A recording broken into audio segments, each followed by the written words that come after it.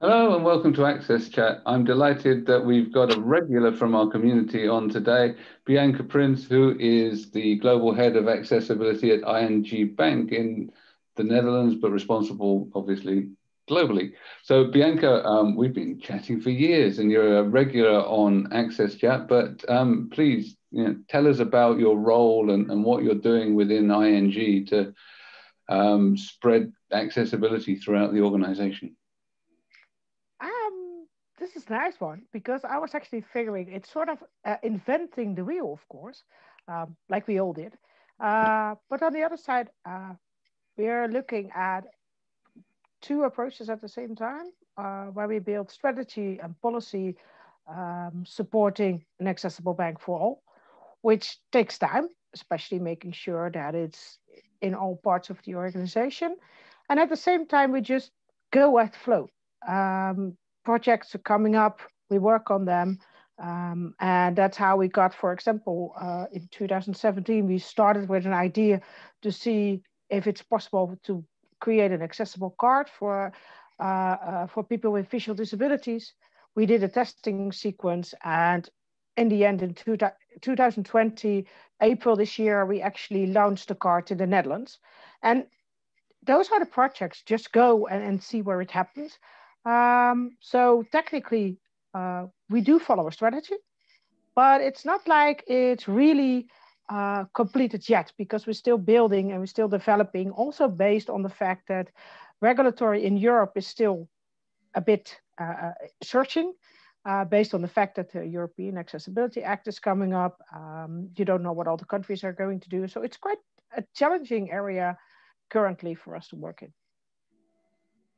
Yeah, I can imagine that we're all in these large corporates that we work in our day jobs, constantly having to balance the demands of the now and the projects that are coming in the immediate pipeline against the long-term strategic goals. And of course, when you're working across multiple countries, trying to horizon scan and understand and process all of the different bits of legislation and standards and map that and make sense of it for our own organizations. It's a tricky role you have. And so how do you make it simple enough for your organization to be able to digest what they need to do? What we actually use most of the time is that we looked up the 5 areas we need to really focus on from the European Accessibility Act perspective. The Act is really emphasizing on financial sector. You need to have accessible payment pages. You need to work on ATMs. You need to work on communications. And those are areas we really need to focus on. And we need to make sure that those areas are in scope within the bank. What we also notice is that some countries, for example, Spain, in our case, France, they have more advanced regulation, meaning that they come up with a question. We have digital accessibility requirements. How can we make this? How can we do this? Can you help us out? So it's two-way. In some countries, we have already the question which is there. It's an existing question, it's existing regulation. And in other countries, we are just at the start, and there it's more about people who have the will to go for digital accessibilities, for example, in the Netherlands. Great, Deborah, you Bianca, had a follow-up. Yes. yeah, thank you, Neil. And Bianca, thanks for being such a loyal member of Access Chat for so long. We definitely appreciate that. We appreciate your comments and stuff during each show. But whenever you mentioned, and I'm probably not going to say this correctly, but that you didn't have, real rigid rules. You have plans and they're unfolding. I think that's such an important point because I've talked to many large, global corporations. I've had many conversations, for example, with Neil about how in the world do you really get your hands around accessibility when there are so many moving parts, including mergers and acquisitions, you know, bringing on others that all of a sudden they have to follow all the rules. But, and I've also heard often here in the States that the accessibility consultants just don't understand the sheer volume of what a bank like ING or an Atos would be doing. And so I think it's interesting that you're, you know, looking at it certainly from the European laws, which makes sense because you've got to be looking at this from your geo footprint. But I was just wondering if you and Neil might want to comment on this as well. But how does a really large multinational corporation with all these moving parts really get their hands around this when technology is changing so fast, which I think is one reason why you don't have the solid, strict rules, because this is so nuanced and it's moving so fast. Now, I think actually it goes further. When you look at the difference, and especially from regulation perspective, European mainland accessibility is not really regulated. For example, the European Web Directive has been officially effective for governments since September this year, meaning that it's really late compared to the US. And I think from that perspective that we are on a whole different page. You see it happening based on very simple, if you read a report from Return on Disability, and if you see the difference in incomes between us and between the US, that's already where you see that our pace is way off when you look at your pace from the US perspective.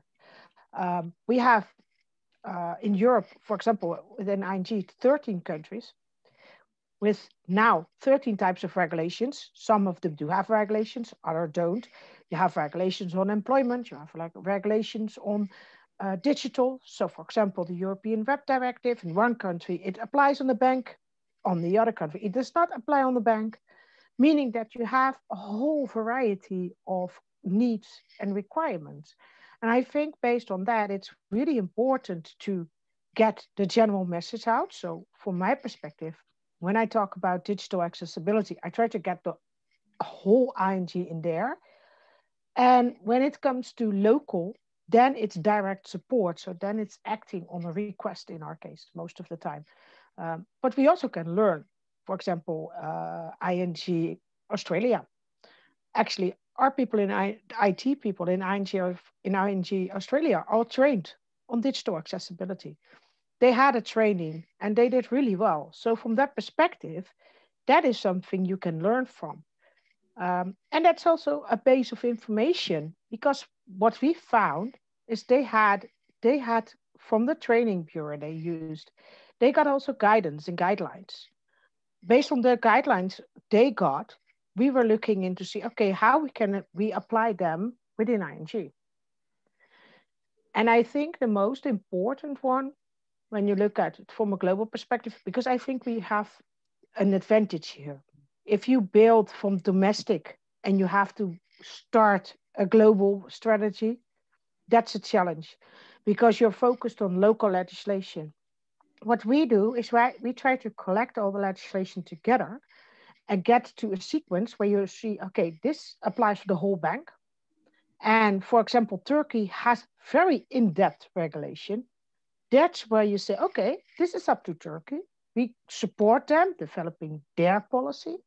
And that's also what we advise for countries. We work towards one strategy. We work towards one guideline. The only thing is make sure that local can differ. It's sort of your baseline. And that's the whole part, because you move your baseline up towards accessibility. Yeah, I tend to agree. We have a focus on commonality. So any global policy is without doubt going to be less detailed than a local policy, because you're trying to find the common points across all of the countries that you operate in.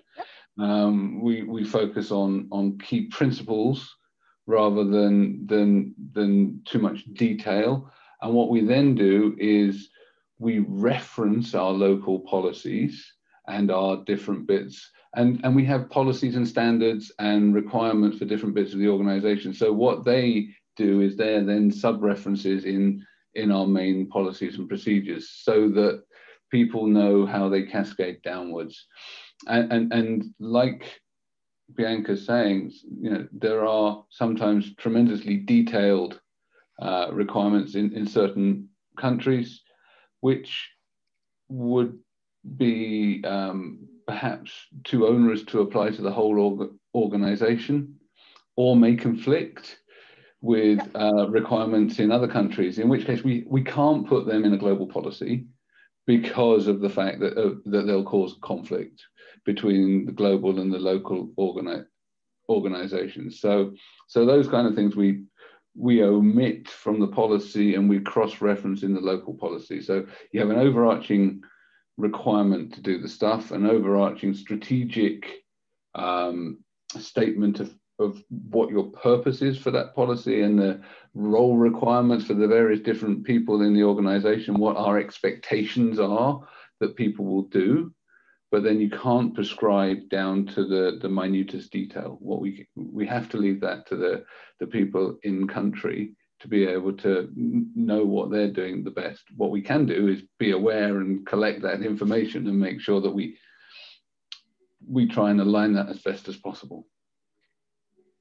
Yeah, and based what we did now is that technically we don't officially have a policy. We are working on the policy.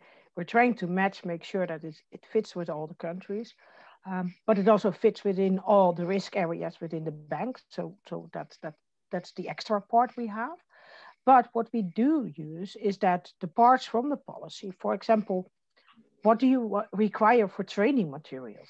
That's what we said. We set a guideline, which we published within ING. I said, okay, if you follow this guideline, you have an accessible training. That's where we want to aim for. Does it always happen? No, it does not always happen yet. That's the part of you reach is not always to the places where you wish it would be. But that's also the part of development. And I think from that perspective, building towards policy, it's about connecting all the dots, and you can better do a bit longer on connecting all those dots together, but have everybody on the same page and make sure you have that standard. Instead of rushing a policy and say, okay, we have a policy and you have to comply with it, and how you do it, that's your problem. And I think that's not the way to go, because that's not working. We need, especially in the disability and accessibility space, we need to make sure that people know why it's about, know why it's important. Then it's a lot easier to get people, when the policy is ready and when it's accepted, to work with it and embrace it, because that's what, in the end, my goal, instead of saying, okay, you do this now, because that's not going to work, then it's going to be a checkbox. Ooh, well said. I know that one of my clients in the United States, I'm not going to mention which one, but one global brand that we work with in the United States, they did not have a policy. Now, things are different in the United States because of our litigation. I acknowledge that. We have laws certainly that require our governments and anybody dealing with our governments to be accessible. But as far as whether or not corporations, anybody outside our government, it should be accessible, we're still using our legal system to pound that out. I'm hoping, like other Americans, that our Department of Justice is going to come out in 2021 or beyond and also hold all of the corporations accountable for it. And once again, things are always interesting in the US, but I had one client that I was training to do this. And what I found very interesting was that I was training content people, design people, programmers, and they kept saying to me, we know how to do this. Oh yeah, we can. And actually some of the students were as knowledgeable as me and some of the other instructors, as knowledgeable or not more knowledgeable. And I was like, okay, well, this is great that y'all know how to do it, but why aren't you doing it? And they said, because we feel that if we did it without our company telling us to do it, we're just being sort of a problem. We're like, oh, by the way, shouldn't it also be fully accessible? And you're just adding other, and they said it's not really a role internally we could do. So I know here in the United States, based on the litigation, it is critical to have a policy so that the team understands the expectations of the corporations, because that's part of the litigation process. So I just wanted to point that out because I thought it was so interesting that many of these technologists, they already knew how to do it, but they did have to wait until their company made it more of a priority, because they didn't want to be the squeaky wheel. And once again, I understand things are different in the States, but I was just wondering if, Bianca, you've seen that, or even Neil, if you've seen any of that. And Antonio, and I know you're heavily engaged in these conversations as well, but I was just wondering if you also seen that. To be honest, when I'm thinking about it, because on the one side, I do have people who, we do have, within ING, we have a group of people who are trained, who are internal champions. They got training, most of them, for example, in the Netherlands via the program, the accessibility program they have at the ING Netherlands. We have a program in Australia. But when I look at general, I think most of the people, they are aware of the fact that it's important, but they don't know exactly how to do it. And there is a development going on, because actually we had a roundtable session yesterday where we found, for example, that the goal was actually now from wholesale banking that all new components must be accessible. If they're not accessible, then they're not approved. That is something we build on based on the fact that we started with our design the design guidelines, and say, okay, in the design guidelines, we already said accessibility. And based on that, people start to get, okay, what is this about? And then they start searching and reading and doing. But on the other side, when I really look at, if you want to get everybody within the organization to know exactly what to do, then training is required. Because if I ask, we have been working with a university, for example, accessibility is still something you do because you like it. It's not a basic standard educational process. And I think from that perspective, if you want to get to the part where accessibility becomes in right from the start, it becomes part in the build, I strongly believe in the part where you train everybody, but training is one. You also need to be able to say, okay, this is in our guide, this is our guideline, we want to do this. And it really helps because it also gets people to interest to do the training and to say, hey, I want to become a champion and I want to learn more about accessibility because I want to know how to make my component accessible. And that's where you want to go, I guess. One of the areas that interests me is the space of customer experience, particularly everything that relates with online services. So how do and with today, with the growing of online services and everyone using those services from home, how do you make sure that when you are doing marketing, when you are doing sales, you understand that accessibility needs to be part of that? If you are in marketing, accessibility should be a priority for you because you want to reach more users. How do you make sure that people that are at the front line of marketing campaigns or creating the experiences for the users to navigate on the site really say, oh, we really need to do this? Because from the moment that we are able to reach more users, we're able to improve the experience of the site. It means more people navigating and more people using our services.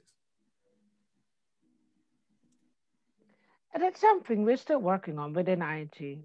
One of the things I do regularly is I write a weekly blog post internally, sharing learnings about possibilities in advance. Sometimes it's more about a research read, what is the benefit. Sometimes it's a practical one about how do you create subtitles and why do you create subtitles? What is the difference between subtitles and using sign language, for example? And I think from that perspective, we made steps. So we moved to the part where actually I think most, and it should be all, but I'm not 100% sure, videos from ING have subtitles now. Meaning that when it comes to commercials, they have subtitles. Internally, not always. Most of the time they have. But then we also see that the improvements like moving to use Microsoft Stream and the ability to get captioning also puts people in the perspective of, hey, wait, if I use the captioning, people actually can follow the video and can use this. And that's something that then they start looking at it. So when we moved to Stream and when I saw captioning was available, I actually shared an article and say, okay, you know what, if you use captioning, make sure that you also check the text because there are things not going well. And make sure that everything is clear and everything is there because not everybody can listen to your video. That is something people need to be aware of.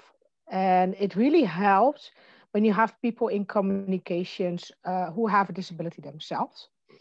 I think that's an important option. But unfortunately, that's still an area where, at least in my experience, I don't see many people with disabilities yet. And that should be more because then you get to the part where it becomes part of, how would you say that? It becomes part of the way of working. It becomes part of the way of thinking within a team, based on the fact if you have a person in your team who is deaf, you think differently about communication, about reaching everybody. And I think those are elements which make marketing teams and communications teams much stronger.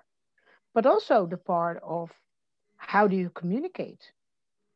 What is your message about? Make sure that everybody is included in the message and everybody feels included in the message.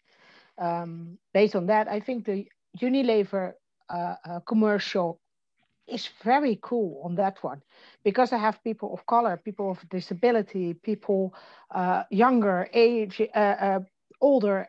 You know, it's all over it's going all over the place, and that's nice because the world is not just about the white average male.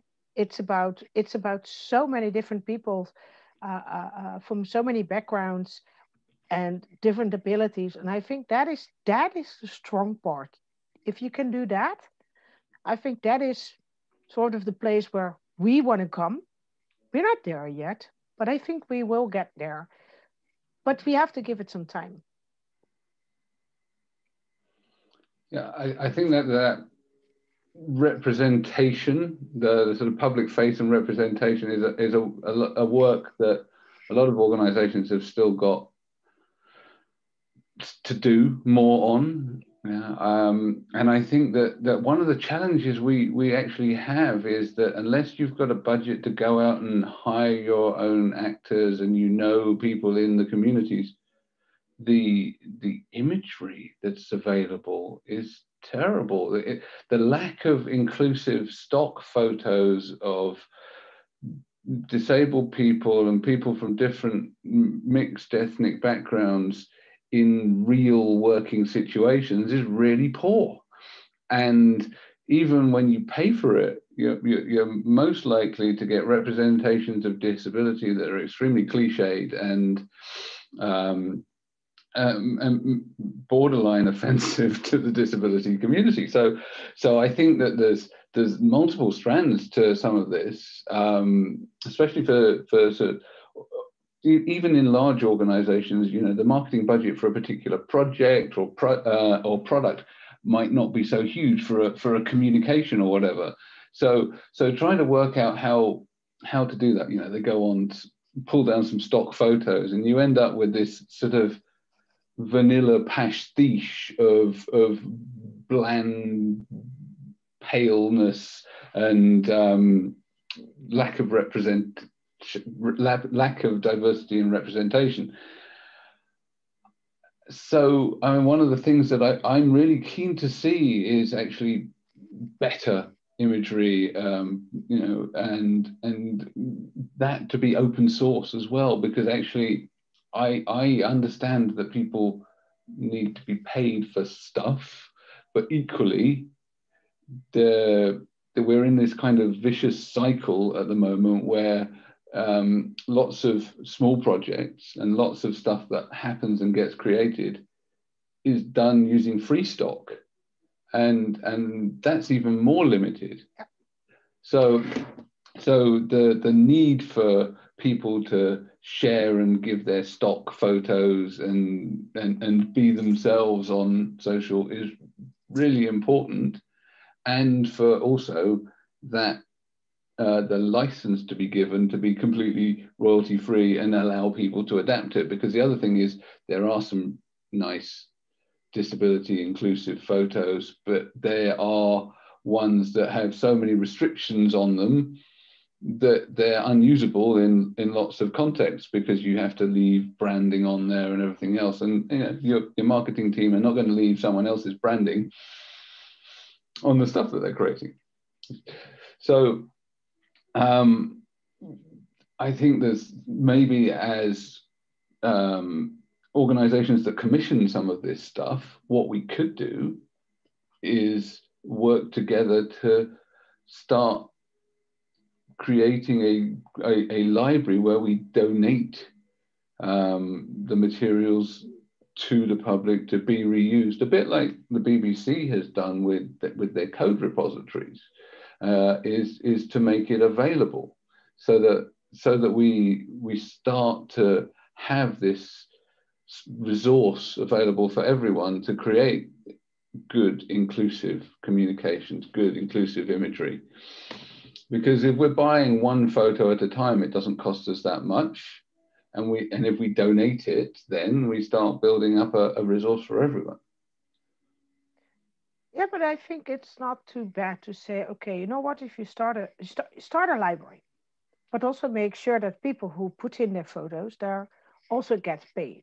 Because I think that's one of the things what I also hear from the community themselves, is actually that people say, you know, I can make beautiful pictures and I can make stock photos and I can offer them.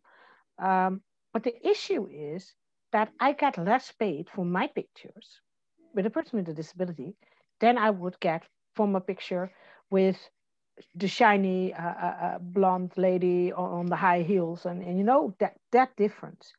And I think from that perspective, we also need to make sure, if you do something like that, that the people who are providing the pictures have a reason to provide the pictures. They need to get paid. It's the same thing. I mean, we all want to get paid for what we do. And it also should be the ability to make sure that you can develop.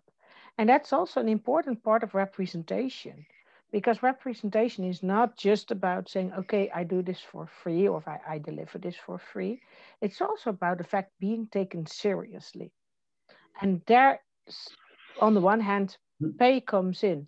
And if you would say, okay, yeah, for organizations with limited incomes or NGOs, and you say, okay, you can use them for free, but businesses pay a small fee for the pictures, that would be great.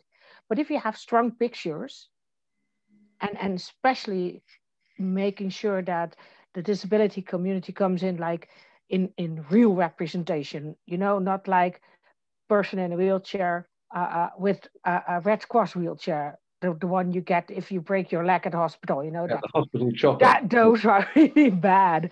And every time I see them passing by, even in newspaper articles, and you see, and it's like, that's not the wheelchair that the regular wheelchair user would have. That's the one you get when you break your leg, you know, and that's not real. That's not reality. And I think from that perspective, to make that reality and to make it valuable, we also need to make sure we can market it. Yeah. And I think that makes it stronger as a community. So I'm not against people getting equal pay, right, and equal opportunity to earn money. What I think we need, though, is a way of making sure that people get paid up front, and that the stuff is freely available, right, and that you don't pay for it at the point of consumption. So quite often where these things have happened, actually what's happened is that people are donating their photos, and then the stock photo companies are profiting from the disabled stock photos, and the individuals aren't getting anything. So it's better that we create a free-to-use collection that people have been paid for. You know, you pay a one-off fee, and then it's made free.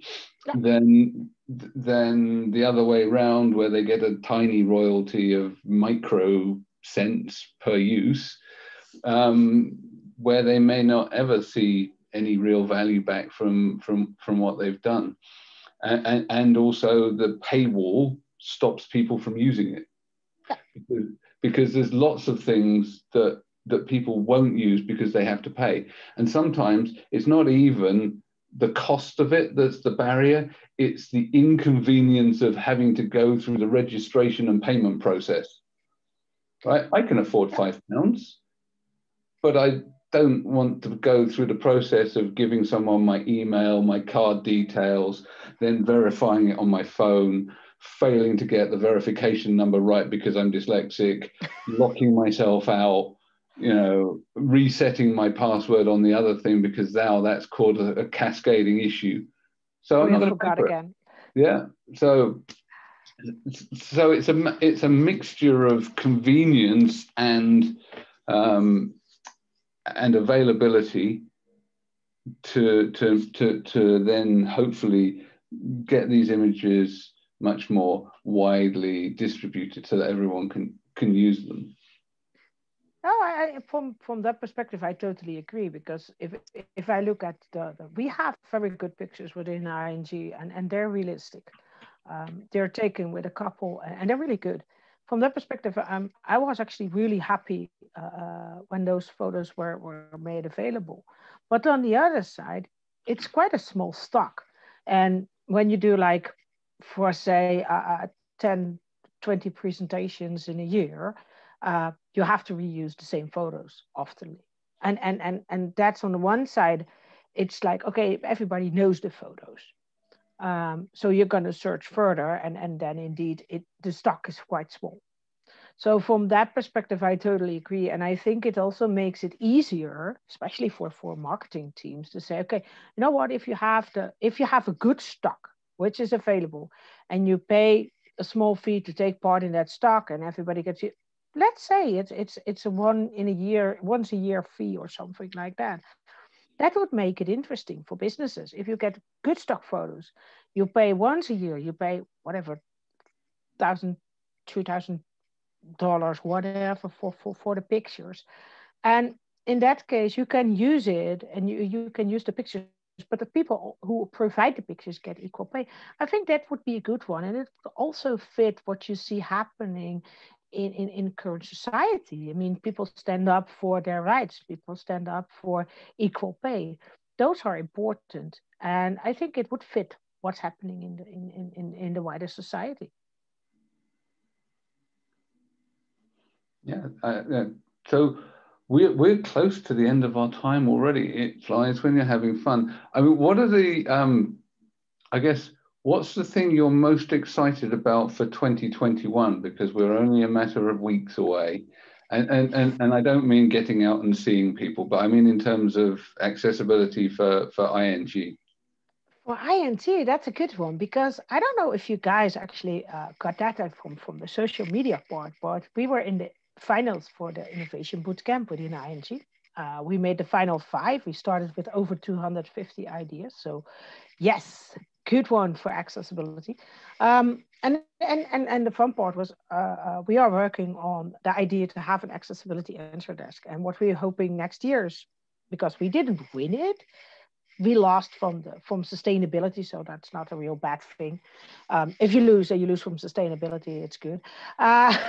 We want to save the planet too, so from that perspective. So, but we really hope that we can get it in the business, and we get countries to apply an accessibility answer desk within ING in their contact centers. Next to that, we're also working on other ideas, and really, I hope next year, looking forward, I hope to get to the part where we have more structure. Our strategy is getting more clear. We can communicate it widely also within the organization, but it's not just a part of everybody who works on it knows about it, but it's really getting to the next level. Um, and I really hope we can get there. On the other side, it's also a challenging market, and there's a lot of